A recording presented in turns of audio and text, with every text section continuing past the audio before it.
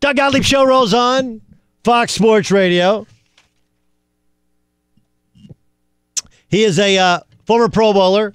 Now he's a man you'll see on CNN, Headline News. You'll hear him on weekends, usually Saturdays, now moving as we get to football to Sundays on Fox Sports Radio. He's a screenwriter. He is a renaissance man. He should have been my co-host. My co-host was still good. We should have had a 3-person show on Leadoff on CBS Sports Network. Yeah, they wanted a female. Yes. So. Well, we listened. We were trying to figure out, do we want, a me and you, Ebony and Ivory thing? It was like 6 years ago. It was, right? but I will say that she's really good. She was good. She's really good. But they allowed me to work a lot with you guys. So yeah. that was great. Yeah, because you were really, really good. You just had the wrong body type, I guess. I guess would be. Ephraim Salaam joins us on the Doug Gottlieb Show. Are you mad at me for my tweet? I was not mad at you. I was asked about it all the time. Just the other day on CNN, I was like, well, what do you make of this sports reporter, Doug Gottlieb, and his comments? And,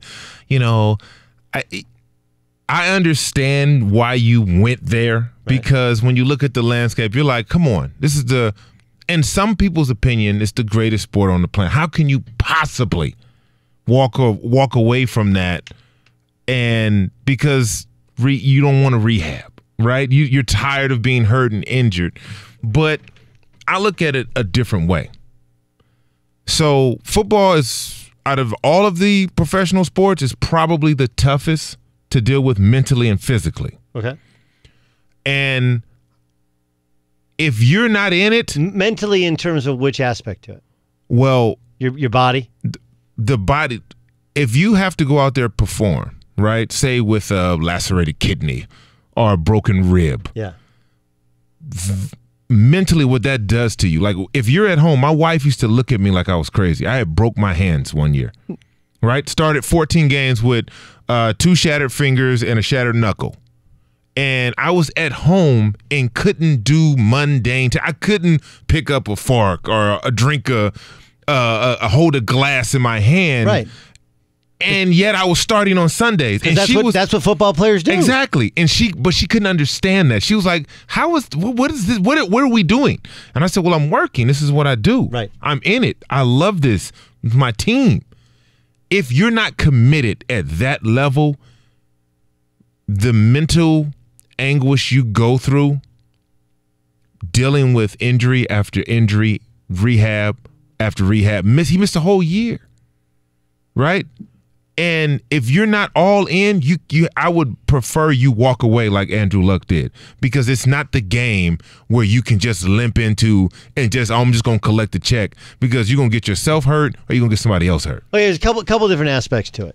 Okay, the first is, and this is where I get a little bit upset at former players, the Bo Jacksons of the world. You can't look, dude. Bo Jackson actually tried to come back after he blew up his hip. Right? Because that's what football players do. Ronnie Lott cut off his finger so he could play in a playoff game, right? Football players have this ability to F it, I'm just going to go out and play with broken hands. Who does that? And here's a guy who's like, nah, I'm good. And that goes counter to traditional football culture, which I kind of feel like is the new age guy, which some of it's smarter. Some of it, they're like, look, man, I've actually taken care of my money. I have another life. There's more to me, more to the life than football. I'm good. But it is very much and people get all hot and bothered about the idea of millennial. It is a millennial idea. Millennials do the things they like. They want that affirmation immediately, right? They want to work as a group. They're willing to move or wherever. They ask for a raise, 2 weeks into a new job. They do. These are all. I have nephews who are millennials, and that is accurate. Okay, so and talking to guys that own businesses, and I hire people as well. That's kind of what they do. But the other thing is they search for joy within what they do, and sports generally isn't that way, right? The fun in football is winning. The work is not fun. If you can make practice fun, it's my son's on me all the time. Dad, your practices, they're kind of hard and they're not much fun. I'm hey, dude, what's really fun? When you're playing a game and you kick somebody's ass. And because of all the different things we did, right? They can't press you. They can't kick you out of your offense, and you get shot after shot after shot. And because of all the work you put in shooting, you make all your shots. That's the fun. And these guys are different. I get it, but when we're talking about Andrew Luck, there's no funner position in the NFL than quarterback. Right, and protected. Right? So in that aspect, this man has sacrificed everything to play this game. I mean, the injuries, the beating he took, God bless the NFL for the salaries being what they are now. Right. I'll tell you this, Douglas. Yes. I played from 1998 to 2010. If at any moment in those first 7 years I had made $100 million and I was on my 4th or 5th knee surgery by then, you best believe, and I am not a millennial, I would have been sitting there like, you know what? We got the house in the Hamptons. We have the place out in Palm Springs. I think I'm going to go do something else, right? The fact that Andrew Luck has amassed that type of fortune because of his skills, his skill set, yep, and his draft position, it allowed him to really think, okay, how much better do I want my life moving forward? Because I can tell you, as someone who did play with 2 broken hands, someone who did come back and start 9 days after having knee surgery, it's a bunch of those guys out there. My right knee will never be it'll never be the same, ever. My doctor told me, hey, stop playing basketball, stop doing it, don't do squats, leg press, any of that, because if I have to go back into your knee again, drain the fluid, clean it out, I'm going to have to replace your knee, and I'm trying to get you to at least 55 before I do that. That's what football does. No, look, I get it.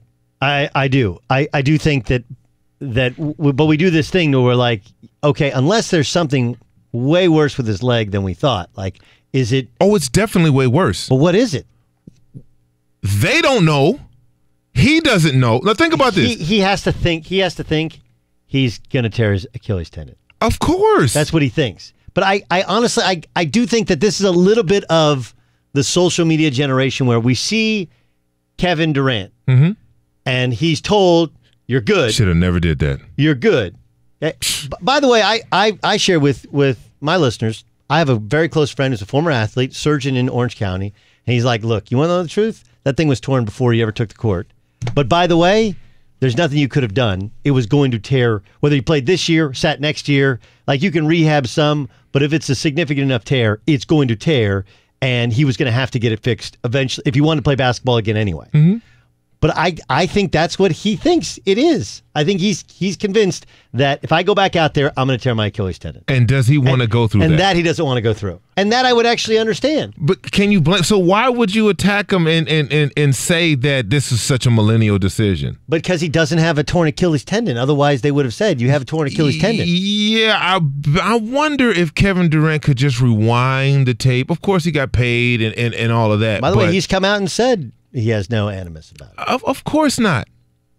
But he still has to go through the rehab, right? Dude, look, you're an athlete, you know. If you lose the faith in your training staff at that level, college, but when you get to the pros, it's supposed to be the best of the best. No, I understand, but you don't think that he's gone out and gotten a third party or fourth party, other doctors to check it out? Of course, but those doctors don't live with him. He's married to that training staff.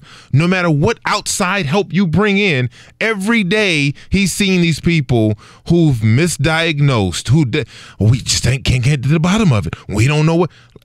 As a professional athlete, I don't want to hear that.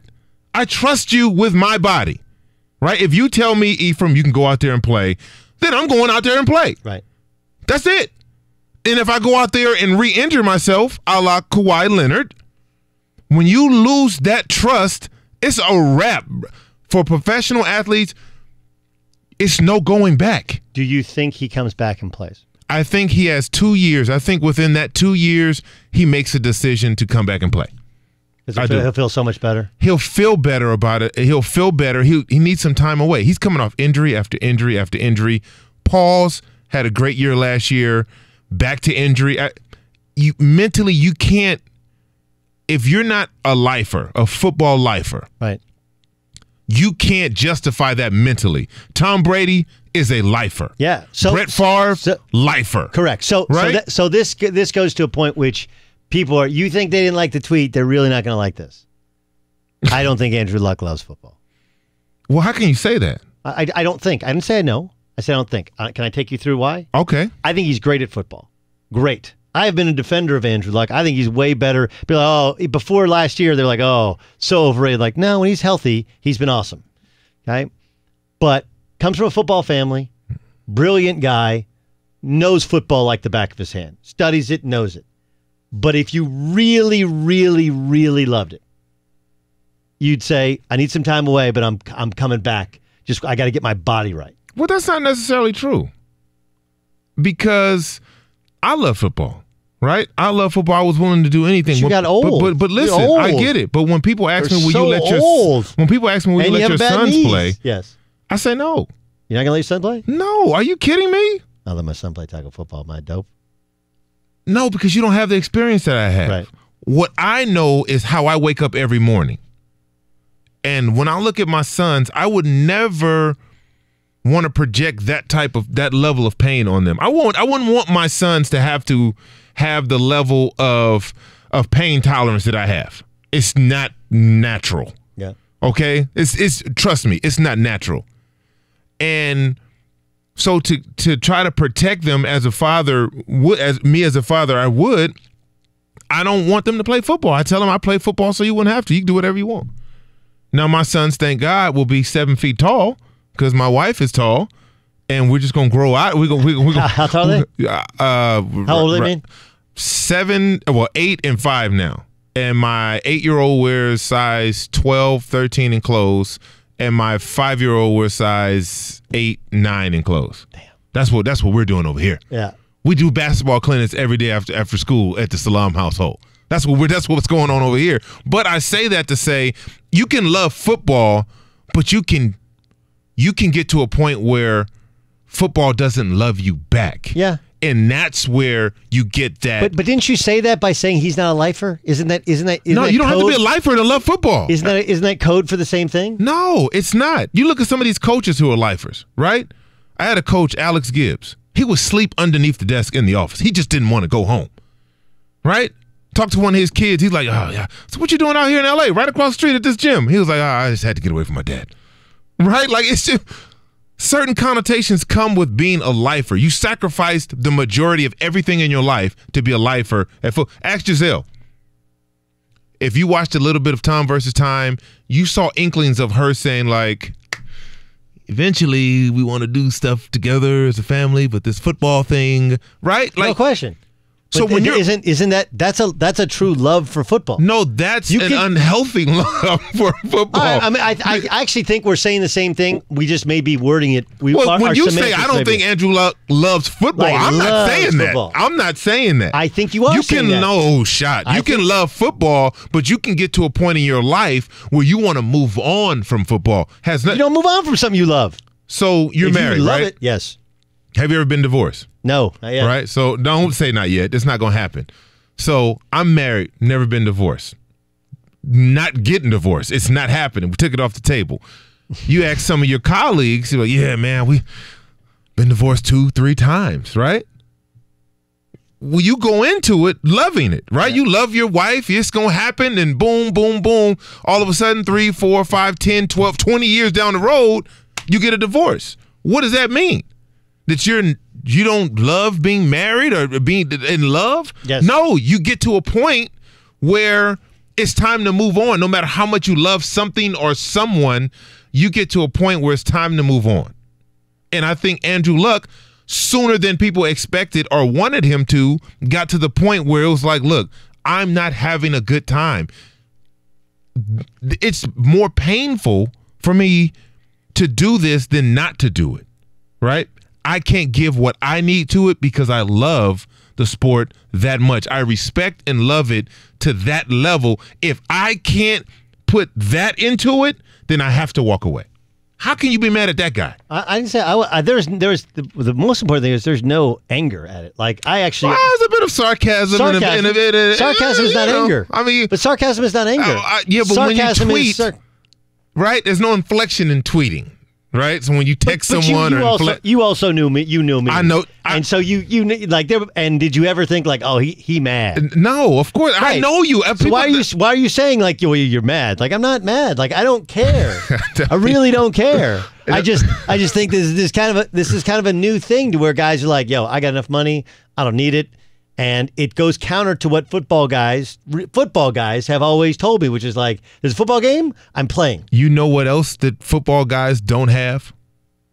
That is a big cog in this wheel. They don't have lifetime health care. Yeah. Okay? So you can run through all the walls you want to. You can play with 2 broken hands like Ephraim did. You can play with 9 days after surgery. Guess what happened to me in February, 2 years ago? I got a letter from the NFL saying, hey, thank you, but your health care is now expired. Good luck. And they roll you out to the like you have to take and we have the information now. You get the SAG after stuff. Right. Like I'm in the writer's guild, yeah. Right? Great insurance. But I was paying, I took my NFL insurance that I had, went to an insurance adjuster or whoever, and was like, give me comparable insurance. And they were like, oh, okay, well. Clicks on the computer, had all of that, and then it was like, oh, okay, well, to get this coverage, it's going to be $58.93 a month for you and your 2 children. And my wife. I said, oh well, I don't want that. I don't want that. I got to pay almost $6,000 a month for this insurance. Well, you know your history, and if you look and see it, right? Yeah, all of that, right? So now we have that information. Nobody was talking about healthcare when we were playing. We didn't care. But the further you get away from the game, the more the game attacks you and your way of living. If you can make $100 million in 7 years, walk away from a game you love and a sport you love, and live your life with less health complications, brother, I'm standing on the table and applauding that. There'll be another Andrew Luck. We'll get another Andrew Luck. It's fine. Let this man live his life. He put it all out there on the line for Indianapolis. He did everything he could and some. It's time for him to go, walk away. Hopefully we get to see him again. Like you said, I think in 2 years, after everything calms down, he adjusts, he comes back. But that's when you find out if you really love something, right? There you go. Right. Ephraim Salaam, check him out when you start this Sunday or next Sunday. So I'm on Saturday. I'm on 5 to 8 this Saturday. Is that East or West Coast? That's West Coast. So Pacific 8 to 11. 8 to 11. And then in 2 weeks I'll be on Sundays 2 to 5 here, 5 to 8. Best team no one's talking about in the NFL. You know what? I think it pains me to say this because I've never understood why, but a team no one ever talks about, in a good way anyway, is the Tennessee Titans.